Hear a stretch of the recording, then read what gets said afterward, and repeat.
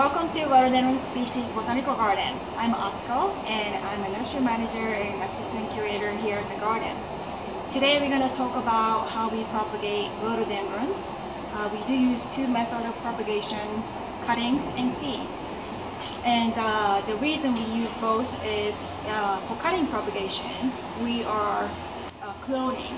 So we do have a best flowered specimen in the garden, so those we want to clone, or any plants that has cultivar names, those we have to use cutting propagation to propagate them. If you do propagating from seeds, many of the seeds we sow are collected in the wild, and so individual seedlings are genetically unique specimens, and we can preserve the genetic diversity this way. And so let's show you what the rhododendron seed will look like. Many of you might not have seen this before, but very tiny. Here they are. This is it. So key when you're sowing seed is not to cough on them and not to laugh. And it's very difficult when you have a boss who like to make a joke. But that's what the rhodi seed will look like. And the timing of when you want to sow seed is, for us anyway, we sow seeds somewhere between Thanksgiving and Christmas, and that works well for us. What you want to sow the seed in, what we use is the sphagnum moss. So if you can get the live sphagnum moss, that's the best option. But if you can't, you can purchase the dried, dehydrated sphagnum. So that would be your second option. Grind them up coarsely. We just simply use the Cuisinart food processor for that purpose. And you pack that in this 2-inch pot, sprinkle the rhodi seed on top. Now rhododendron needs light for germination, don't cover them up. And once that's done, this tray is set on the heat bench.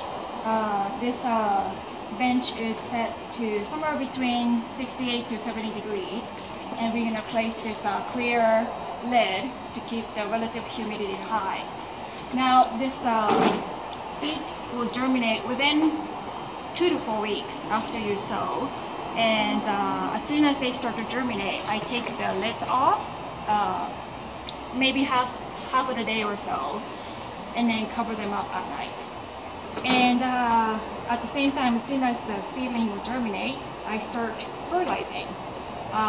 Use liquid fertilizer, any liquid soluble fertilizer, and how you want to do it is you place the liquid fertilizer on the bottom. You use the weak solution, and then place this in the tray so that sphagnum can bottom soak. And this one take very long. Maybe it takes 10 to 15 minutes until the sphagnum gets saturated. Okay, and let's look at some of the seedlings that germinated. So this seedling here is Rhododendron levinii, and if you look close, you can see the really long hairs on the foliage. Very fascinating. And each seedling will look different. That's kind of really fun part of growing from seed. And I forgot to mention how to store these seeds. We use coin envelopes because it works really well. So if you do, make sure to seal all these edges with a tape, otherwise seed will just fall out. And we will place this in a Ziploc bag and then put it in the fridge. If you just put this directly in the fridge without putting the Ziploc bag, what happens is the oil and the seed will dry out and it will not germinate. And so that's how you store seeds. Okay, so let's move up to these shallow flats. So as soon as these seedlings are big enough, maybe wait till second leaf will come out.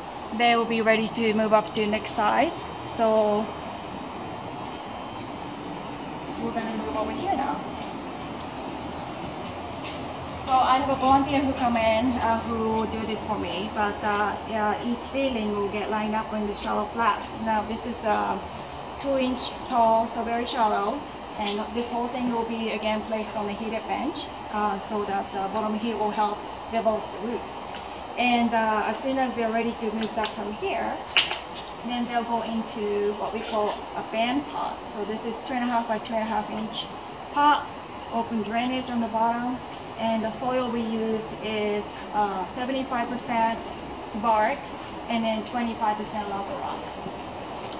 Lava rock will not decompose, so that'll help keep the soil not fluffy but not compact.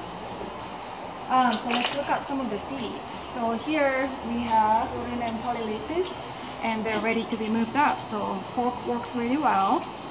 Lift one of the seeds, seedlings, and that's what the seed will look like. So that's a pretty good roots. Pop up another one. You see they're growing together now, so it's time to be separated for sure. Like that. That's a good seed. Roots.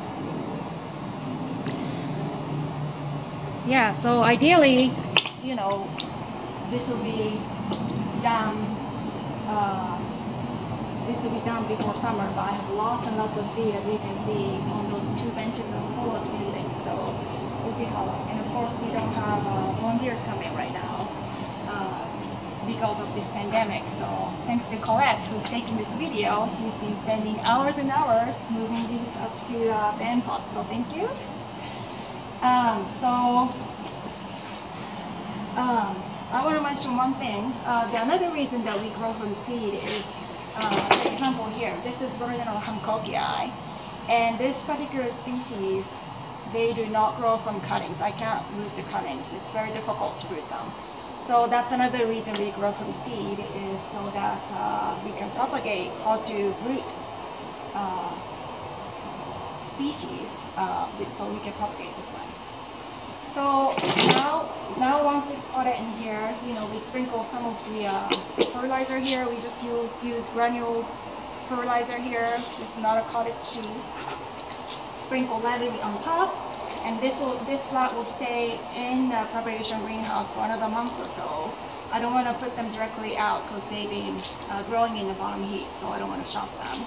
But after a month, this will go outside in the hoop house and grow them all until they're big enough to pot them up. Next year it will look like this, and this will probably get potted up into a gallon size next year. So, you know, depending on what we grow them on from somewhere between 5 to 7 years before they're sellable size. So that's the seed propagation in a nutshell. And on the next one, I'm going to talk about cuttings. So stay tuned. And until then, stay healthy, stay strong, and we'll see you next time. Bye.